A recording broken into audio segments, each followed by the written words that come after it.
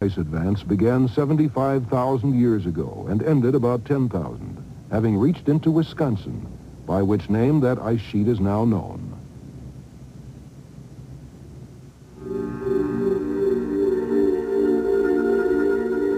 It was as though the Antarctic ice cap were to be dropped over country we know well. It produced profound changes in the landscape and disrupted life on the continent.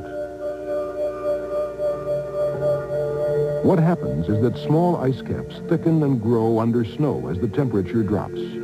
When snowfall exceeds snow melt, a huge ice sheet mushrooms over the land, spreading south, covering all except the highest peaks. That grip will not be relinquished until the changing climate permits melting to take over.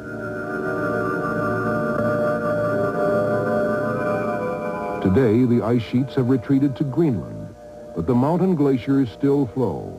And in Alaska, in some of the ways they carry rocks and carve the landscape, they resemble that once continent-wide ice sheet.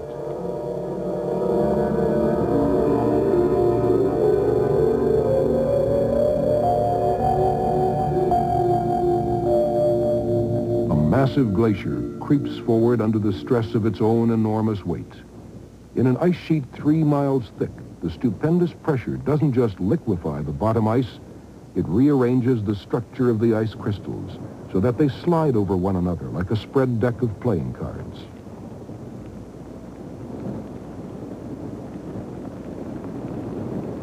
The thicker the ice, the more effective it is as a natural plow. Rock debris is not only carried on top, but a rasping bulk is dragged heavily along at the glacier's base.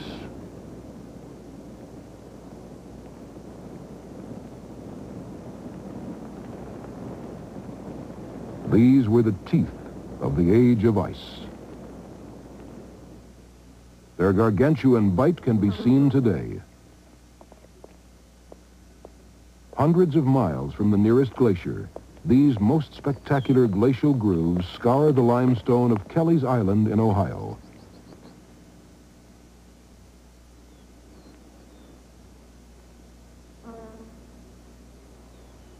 A simple cocktail of water, ice, and rock. But under colossal pressure, an ice sheet could with ease cut and carry 30 feet of rock from 2 million square miles of continent.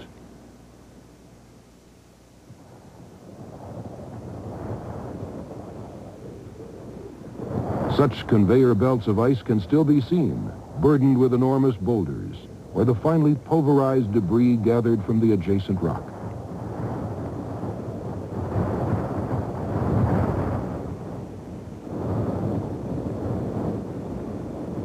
There was once a fashion among geologists to regard such scattered rocks as the tide marks of the worldwide biblical flood. They called it drift, a name that is stuck to this day. Lines of drift carried on top and within the glacier are called moraines. On the Malaspina Glacier in Alaska, the moraines are spectacularly contorted by surges within the ice.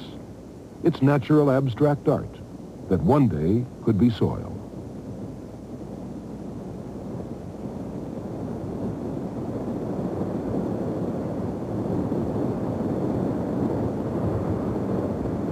These elephantine footprints are called kettle lakes, each formed where a block of ice left by a retreating glacier melted, and the drift it carried sank to form a depression which later filled with water. In many parts of North America, they are instant evidence that ice passed this way.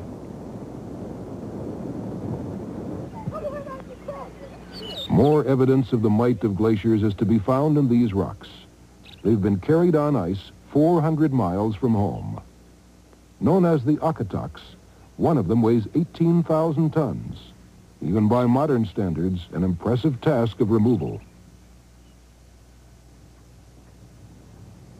Once the eye can see in the graceful curves the place where the ice used to be, in the cirques and troughs and hanging valleys, then not only the beauty of shape and line is revealed, but the wonder of such construction is clear.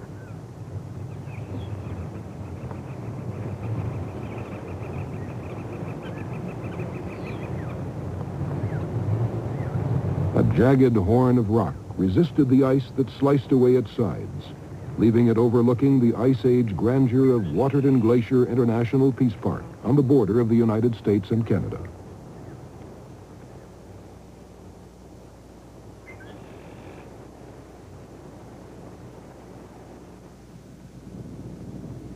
When, as seen here from the air, a glacier ceases to advance, what is carried in the way of drift is offloaded as an end or terminal moraine.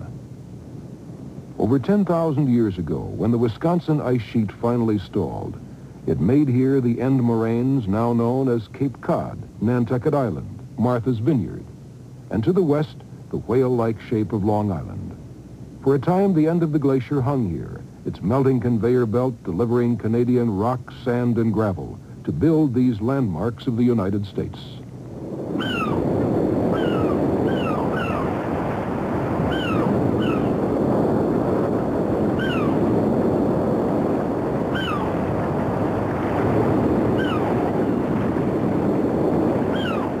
So a Long Island beach is a rock garden that was carried for hundreds of miles and remains here as an epitaph to the last of the ice advances, at least until the next time.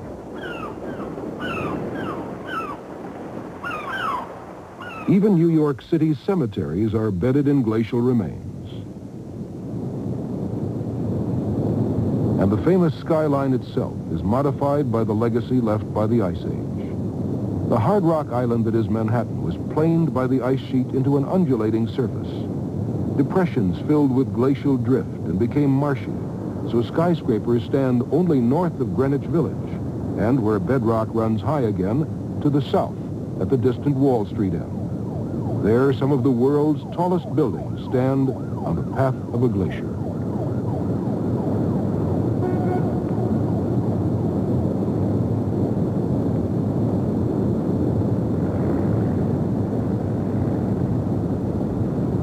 The northward retreat of the ice from Manhattan opened a special chapter in human history. And the rest of this ice-ravaged landscape not only sprang up as the weight of ice disappeared, the crust is rising about 8 inches a century toward its original level, but it now possessed what became a major pathway to the continent's interior. What we now call the Great Lakes were scoured by the ravages of the 4 glaciations. They were depressed weaknesses in this crust that the final flow of rivers filled to form the familiar maple leaf that is the largest expanse of fresh water in the world. It was in many ways to become the most significant of all the artifacts of the Ice Age. Superior, Michigan, Huron, Erie, Ontario. 5 names with a ring of history and linked by a river to the sea, 600 feet below and 2,500 miles away. What the Ice Age couldn't quite manage, the canal builders have completed. From the St. Lawrence Seaway, ships now sail in for 2,300 miles to the distant western shore of Lake Superior.